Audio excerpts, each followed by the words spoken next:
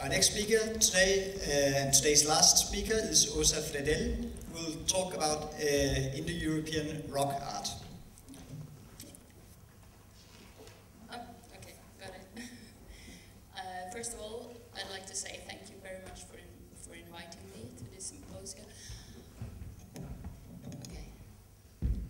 I'm a little bit of a foreign bird here, because I'm not really specialized in linguistics or Indo-European matters for that sake, but I have touched upon that several times in my thesis and also in my postdoc. So it's part of my work, but it was a long time ago, and I've been on parental leave for 3 years now, raising 2 children. So I have been taking care of spreading my genes and my language. Okay. Let's start. I also want to say that it's nothing new here, really. It might be new for some of you, so hopefully it will be interesting.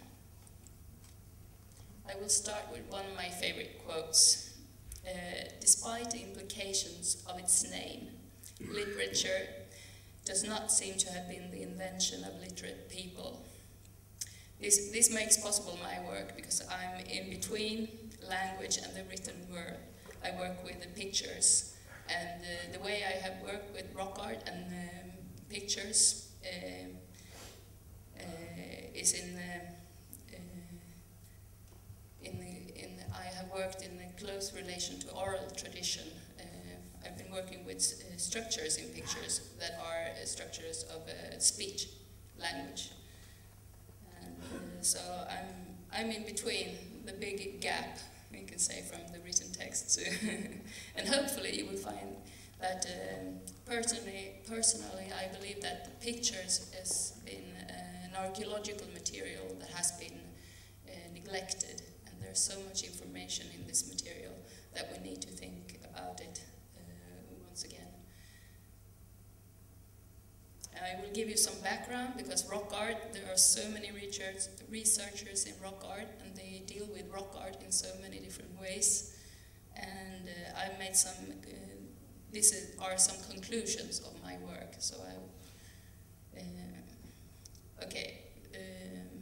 I have worked with rock art and figurative expressions in southern Scandinavia, Galicia and Valcamonica. And the time period is, well, to be on the safe side for our conversation here, is quite late. So you could say that the Indo-European languages are already there. And also, as a background, I like to say that my interest is not just describing what archaeological material is, but understanding how man in the process of becoming used it. So it's not so much what, it is more how. My conclusions from my thesis is that rock art panels consist of an in time and space accumulated and manipulated material of figures. The late prehistoric pictures of southern Scandinavia were as mnemonical devices, once part of an active ideological communication, bound up with the import of metals for bronzes and transmitted through generations orally. Indo-European themes, structures and representations were present in the southern Scandinavian figurative material. In comparing early Indo-European texts with Scandinavian figurative material, my conclusion is that contemporaneous spatial connections are more evident than spatial connections over time. It is therefore important to study all Indo-European literary sources and not just the Old Norse literature. And the narrative is only part of the oral tradition, but very important for the study of change within society and contacts between societies, since its form is more open for change than, for example, prayers, hymns, enumerations, songs, riddles, etc., that are other parts of oral tradition. Most likely narrative themes were added, manipulated and altered during the period of use in prehistory as contact with other Indo-European speaking societies were made through trade, exchange and travels. I also, before I give you some examples of my work with this as a background, I also want to empathize that there is a difference, important difference in a literate society and a pre-literate society.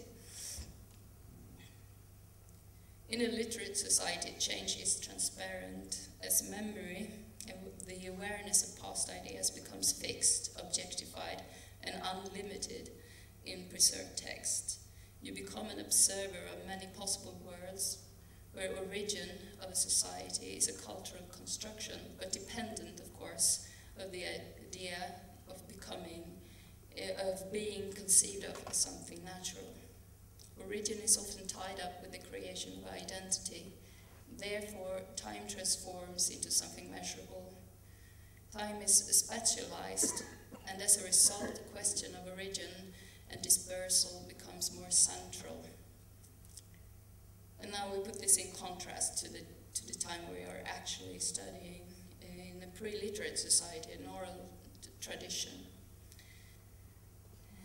Within an oral tradition, change is not as transparent, as memory is manipulated, fluid, subjectified, and limited whilst tied to persona, speech, and pictures. Time is more fluid, and you live participating in the world.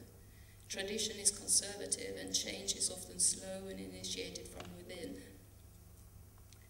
The new is often created in a relation or as a comment on the already existing structures. The question of origin, dispersal was not important. Instead, it was important to make the foreign familiar. And in this we have spatialized time against vitalized time, and sometimes we forget this because we ask questions from our interests, and we forget that society has changed, and the archaeological material that we have to investigate is just a fraction in parts. It's not a complete material. And when the written material really changes our way of thinking, and we should be open to other ways of thinking about time, especially when we investigate this kind of material. I will show you why. As we today are members in a literate society in a world with a constant increased literacy, we tend to spatialize time. There is a recent theoretical discussion that calls for a need to revitalize time in order to receive a more balanced archaeology and to open up for new interesting mythologies and interpretations where fluidity and movements within and not only between categories are put forward. This calls for a new way of treating and thinking about the archaeological source material, not just as something static and clearly defined, but as something that with the interaction of man can become fluid and manipulated over time. These flows and movements between the past and the present and the future, in the past society and between past societies, are exhibited in rock art and pictures, being perhaps the material closest to language and literature in oral societies. Prehistoric man actively created, manipulated, as well as reflected upon time in their time, and these processes left distinguishable traces in the archaeological material. I will now turn to some examples so you can follow what I mean with this. What I'm saying really is that the archaeological material, we should look upon it as the pictures with a close relation to speech, as it can change with time. Okay, I will give you just a few examples, but I'm afraid I'm not going to go into details of them, but there are some materials here. If you're interested, you can read them in detail afterwards. Some narratives is, for example, themes, compositions. There are scenes and there are attributes.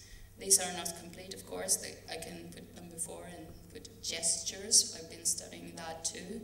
And they are neither exclusive. An attribute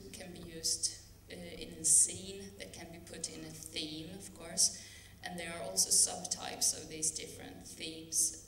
A theme can have different subtypes. Scenes have subtypes, and attributes also. There can be bodily attributes, there can be geographical, and so on.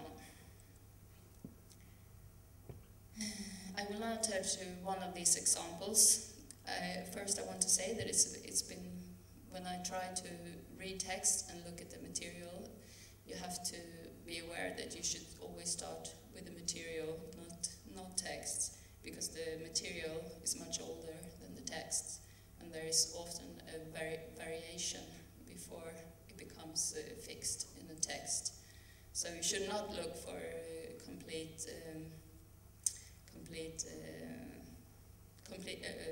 where there is the same.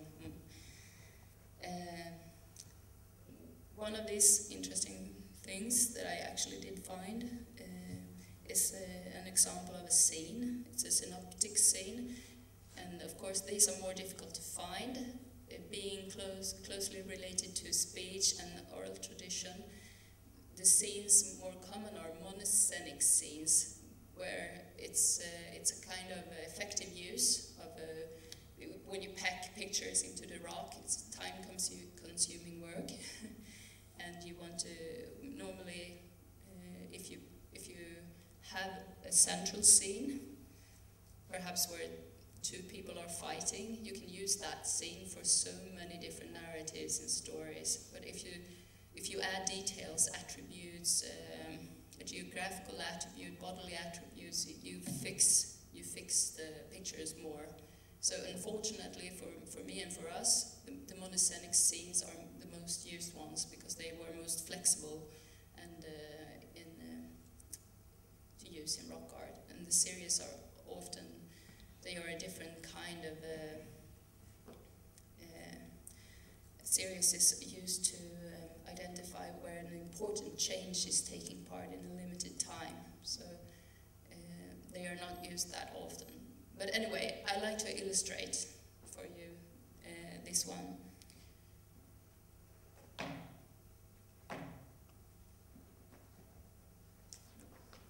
I will read it and then I will comment on some of the pictures. When you, of course, rock art doesn't look like this, not at all. You have to investigate really closely on the site to see what pictures can be contemporary, and the chronology is very important. This is an exceptional site because you have pictures on top of older pictures. So I could say that this is quite late. It probably is 200 BC or 0. It is later than you have a four-wheeled wagon underneath. This is a late, and also you have a chariot with 2 wheels and the horse seen from the side. That's also quite late, and you have to work with proximity and the shapes and everything before you can conclude that they are made at the same time, these pictures. And also it's difficult because pictures are manipulated. There are so many examples of this where they have used all pictures and added some details to make it, to refresh it, and to put it into another story, so to speak of. But these pictures, the figures that are made darker grey are the ones that are contemporary, made at the same time. And it's quite late also because there are not so many ship figures in this this rock carving. I'm sure you're familiar with this story. It's a pre-story to the Tane. I cannot pronounce the names properly, I guess, since I'm not a linguist or a specialist in this. But I will read it, and then I will highlight the pictures that is being used. And as a synoptic scene, the definition of this is that there are details in a story that are put together in one picture, so to speak of. There are modern examples of this. There could be a movie poster where they put the head characters in the movie and some important events and so on the same This is a synoptic scene. Okay, I think you will understand how I try to illustrate this. There was a very rich landlord in Ulster, Crunjuk mac Agnomain. He lived in a lonely place in the mountains with all his sons. His wife was dead. Once, as he was alone in the house, he saw a woman coming toward him there, and she was a fine woman in his eyes. She settled down and began working at once, as though she were well used to the house. When night came, she put everything in order without being asked. Then she slept with Crunjuk. She stayed with him for a long while afterward, and there was never a lack of food or clothes or anything else under her care. Soon a fair was held in Ulster. Everyone in Ulster, men and women, boys and girls, went to the fair. Crunjuk set out for the fair with the rest, in his best clothes and in great vigour. It would be as well not to grow boastful or careless in anything you say, the woman said to him. That isn't likely, he said. The fair was held. At the end of the day, the king's chariot was brought onto the field. His chariot and horses won. The crowd said that nothing could beat those horses. I will leave the story and explain why this is a chariot. Okay, there are depictions of horses and wagons in rock art. This is a light wagon. It has no superstructure. There are wagons with superstructures.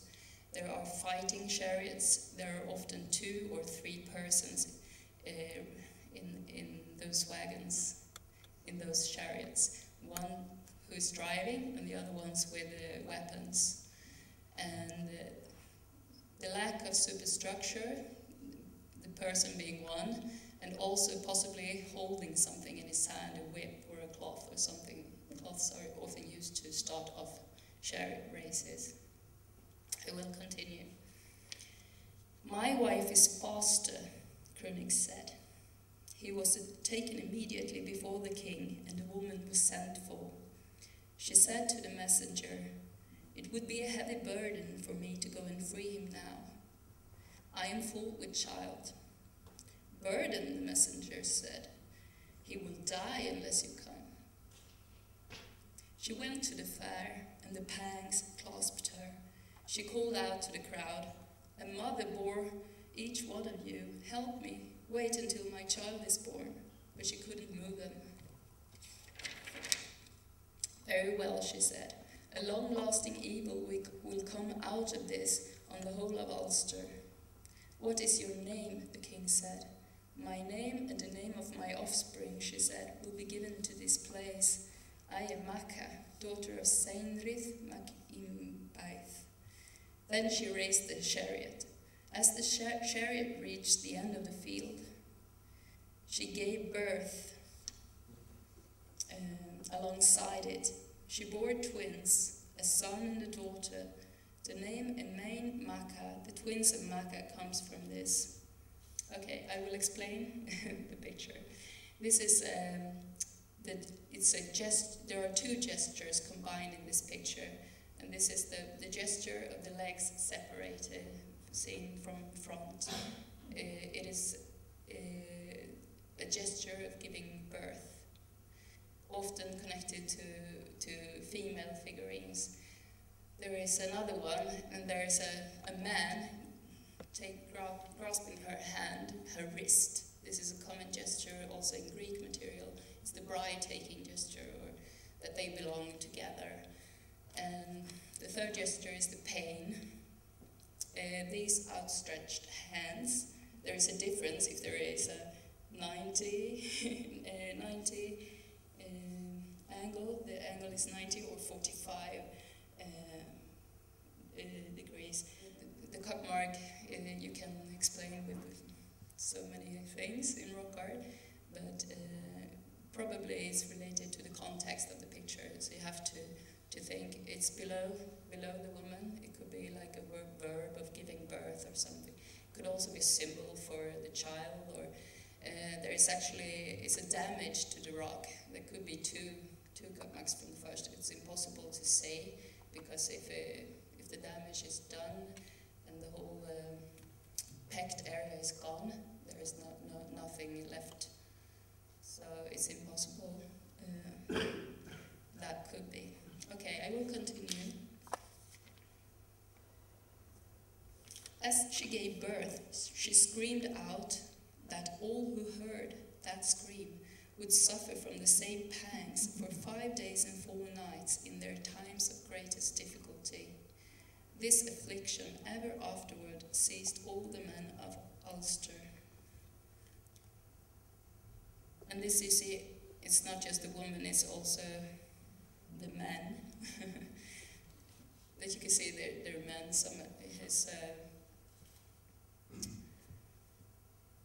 They are phallic, 2 of them at least, and they have the same gesture of pain.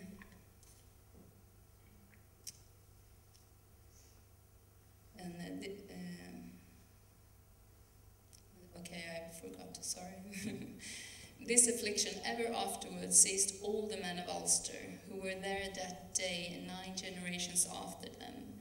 5 days and 4 nights, or 5 nights and 4 days, the pangs lasted. For 9 generations, any Ulsterman in those pangs had no more strength than a woman in the bed of labour. And in the last picture you have perhaps an illustration of the men of Ulster, where you have fully pecked out shields, or not pecked out shields, could be a representation of day and night. They are seen on circles, symbols also. That could be sun and moons. So that is possible. And they have swords, and they are towards the same size, so they are warriors. It could be an illustration of the men of Ulster.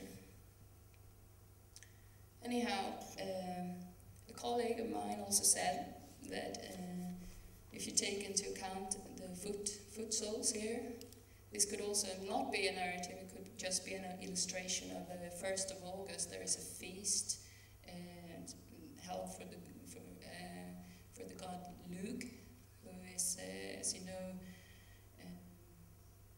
very skilled. He has the 3-finger or 5-finger hand, and he's the divine shoemaker, so in the foot could be a symbol of that. And this feast is often held, there are racing chariots, and it's also the returning home of warriors for harvest time. So there are several elements that could also be indicating this. I will continue with a completely different... I have 3 fields, you could say, that I have been investigating, and I don't have the time to go into detail to these now. So perhaps I will skip, and I will give another example of an article that I wrote with a colleague when I did my postdoc in Spain, Marco Garcia Quintela. I'm sure he's familiar to some of you. He was the professor of the Department of Historical Studies, and he's very interested in mythology, Iron Age mythology. And he came to me and said, "What about this phallic knees?" I laughed at him and said, "What about them? I haven't seen them." And he said to me, I saw one when I visited Balkamonica, and I'm sure you have them in Bohuslän. So I started to look for them. I said, okay, I promise I will go through a lot of material and see if there is phallic knees. And it resulted that I found perhaps, first we thought perhaps it's a mistake that they have napped the phallus further down or something like that. But I investigated and I found 35 examples, and it turned out that they were very much. There were subtypes. I found that I could structure them into subtypes, and the subtypes that I found are in the middle. I don't know if I can point or I can use this. Because he had material, this was the start of the investigation. It was a hypothesis that it was in time quite close. This is from Valcamonica, where you have the thing, or phallic, from the knee, and it was related to this paletta that are known from the area here, also with this symbol, of course, which most of you know. And this is from Tossene, it's in Bohuslän, southern Bohuslän, where you have the same representation and a similar figure. And what I found was that they're all within the same time range, and they had gestures. The persons with the phallic knees also had the same type of winged sword cape. They have the same gestures with their arms, and they were often found, always found, in the warrior fertility context of the pictures. And this became very interesting because it was a detail that we haven't really been looking at or even taking as if it had any meaning. But we found them in the first A. You can see there's a over-exaggeration of the knee, and in B there is the snake connected to the knee, and in C there is the bound between two people, between knees. And there were also variants that aren't to be found anywhere else, but there were big, large-size figures with ships that bounded their lower bodies and hips or knees together. This is interesting because there are no example of this where ships are behind or connected with the upper body or the head. There should be, if there is just a coincidence that they are. But they're always connected, and they even play with the interplay with the ship's stem being a phallus or a sword. There are also marked knees, and interesting also is that I think it was it's a phenomenon located in southern Bohuslän. We did statistical analysis, and you can read about them in this book if you're interested. But that was a small detail that nobody had cared about because we can't understand it. But when we started to compare it with what he knew about snakes or phallic knees in Greek and Gallic texts and literature, there was very interesting coming out of this. And what I was really there to, sorry, 2 minutes left. Okay, I will conclude that. I was there to study the sun deer, and they were interesting because we've been speaking a little bit about the trade and possible connections.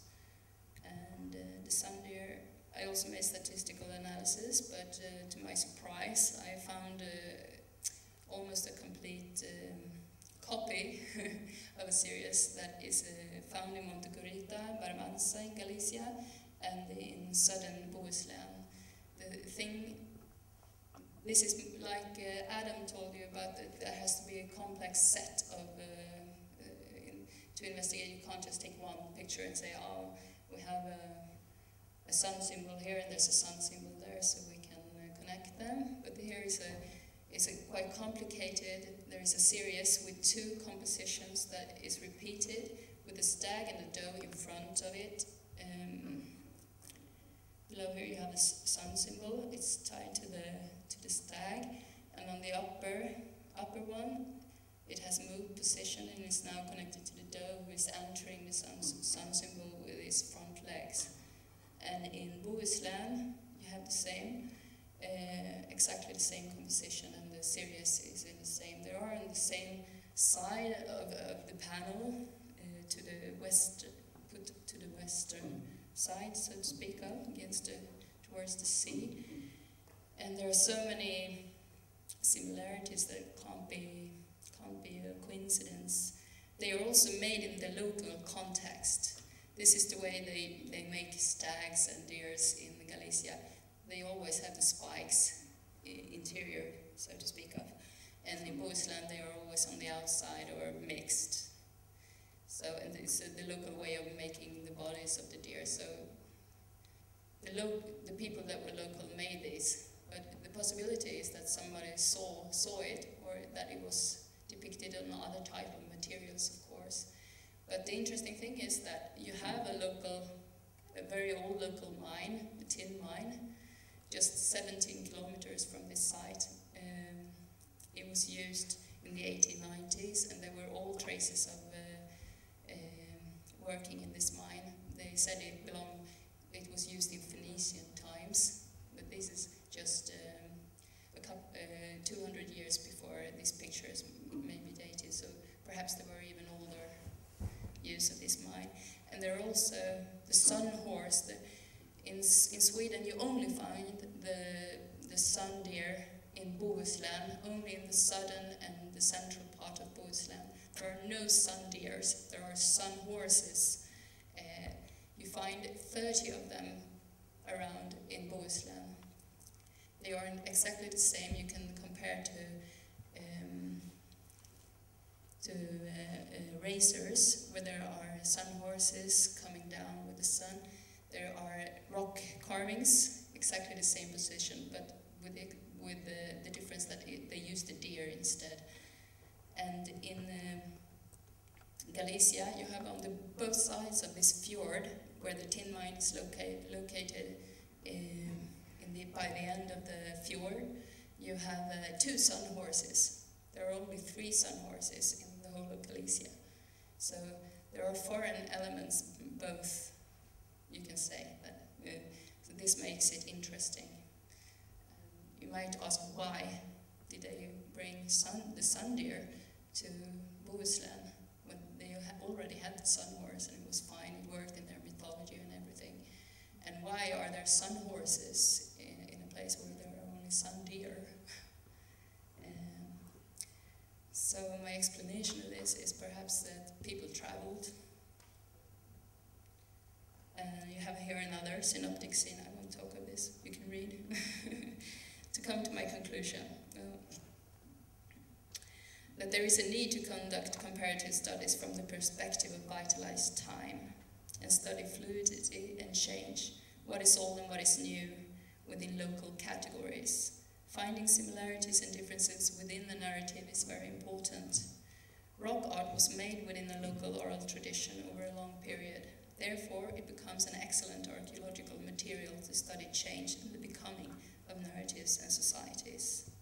I believe a shift to more balanced archaeology, in which time is more vitalized, will prove to be so much more rewarding in understanding how past oral societies interacted with material culture. If we spatialize time and archaeology too much, we are at high risk just reproducing our own contemporaneous structures and needs in the story of our past. So, to conclude, the question of inheritage and contacts, the material I'm studying, there was the inheritage is already there, the Indo-European, you can see, but there are also contacts between these Indo-European speaking societies, and they borrow from each other, and they know and they appreciate other stories, other narratives. And probably they're also interchanging with the languages and people. It's not too hard to learn a new language, especially not if the language is similar to your own. Okay, thank you.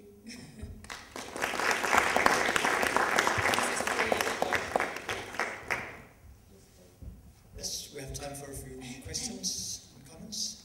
Yeah?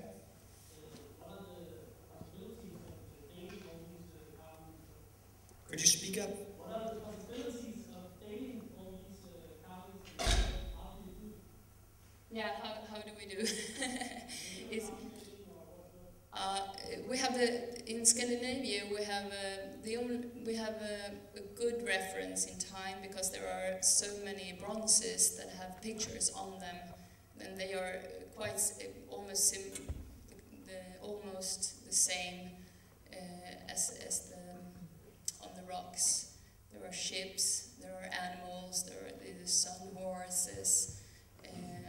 So of course there are more pictures on the rocks, but typology is what we use mainly. But also you can correlate to gestures. I think is very valuable because you have them. They are so locked in time, or what to say. There are objects with a sword, with a winged cape, for example. Objects like helmets, swords, shields that you find as archaeological material. You have later in pre-Roman Iron Age, you have little square shields. You can see the use of horses, for example, from the sun horse. In Bohuslän, it's very clear that you start to, with the time of Bronze Age, you start to domesticate horses much more. Probably breeding of horses. You can see pictures where a stag and no, sorry, it's not stag.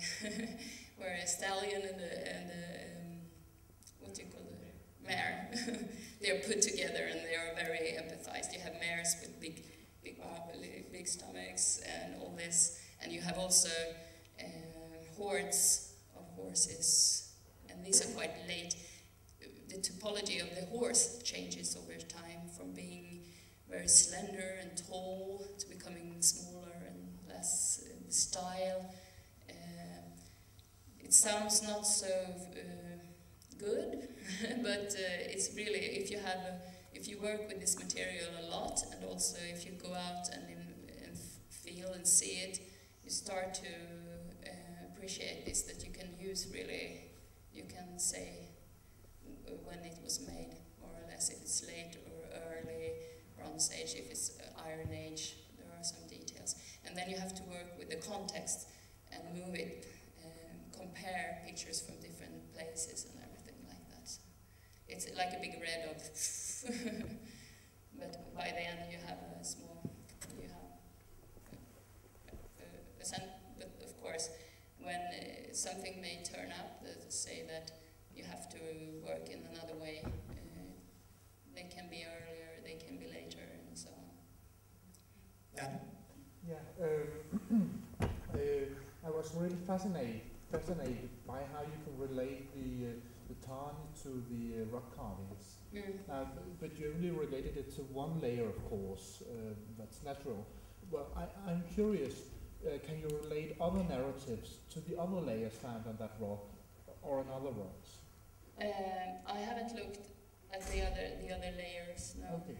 But I have found another synoptic scene. Yeah. Actually, when we were looking for this phallic knees, there was another possible scene I can just show you. It's very short. And this is the normal way of late rock, smaller panels. We have the complete composition. You have no interruption of older images or anything. So it's easier, but this is one example that could be a synoptic scene. There is a myth from Athens amplifies the creational power of Athena's thigh. One of the versions of the birth of Erictonius tells us how Hephaestus wanted to seduce Athena. She resisted, but the now excited god ejaculated on her thigh. Athena soaked up the god's semen with a cloth, which she then wrung out over the earth, leading to the birth of Erictonius, who she then took care of, and from which the Athenians received the name of the goddess. This is just to show you that this is like phallic knee. This is a woman. The ponytail is classical in rock art in Scandinavia to point out a woman. And the phallic knee has like a line coming from it. And you can see the position of her leg is that of birth again.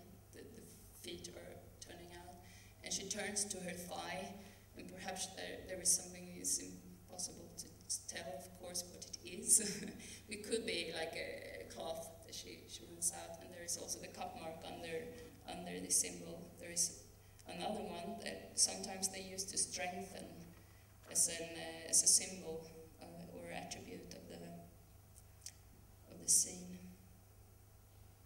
Of course, this is the beginning of the Athenians. I'm not saying that, but perhaps there was an earlier story of something of the same. That there was where the earth was the womb and the semen return. So I'm not saying that the texts are the stories. My point is to show that this rock art, you can actually use them in a different way, not just as illustrations, but they could relate them to language or oral tradition, to narrative stories. You can put them, this is the way they could have worked, not necessarily exact the same story, but my research has shown that I see more and more when I work. I haven't seen anything that, oh no, this destroys my theories. But I have discovered more and more, and I haven't had time to do anything really in the last couple of years, so I don't know. We have the question from Christian. Over the last few years, we have carried out quite a large number of lead isotope analysis of the origin, the mining sources of Scandinavian copper. And quite a good deal of it comes from Iberian Peninsula and the Western Mediterranean. I must say, the first time I sent this when I was working in Spain, I got the answer back. They laughed at me and said they couldn't go by boat at this time. This was the final answer. And this made me think, what? So I don't know. I think they did. We can't find all the evidence. We can't find perhaps the boats, but we will. One day we will find a boat. We haven't. I just want to make one comment that, and maybe this just reflects the fact that you might find whatever you're looking for. Yeah. But the 8 figures at the top of the first scene, in Dorcas's paper this morning, there's a grave in Sintasha, period grave in the steppes, that has 8 boys buried in the same grave. We were relating that possibly to the initiation rituals, boys into warriors.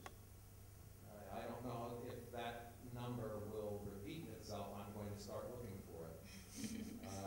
But you have 8 figures up there. One of them is differentiated by carrying something that the others are not carrying. There was one of these 8 that was in this grave that had 2 strands of dog's teeth, and the others had nothing. So it just is going to make me start looking for this kind of pattern. That's good. That was my aim. And actually, I want to say that most of this material is rock art is what can you say, simplistic. Everybody see what they see and can interpret it, but you can also become very specialized in this, and there are so many complex theories, and it is a great deal of work before you even start to connect different figures on a rock art. It's a great step just to know that these pictures has been manipulated and used for different. And this is the way we use pictures as communication.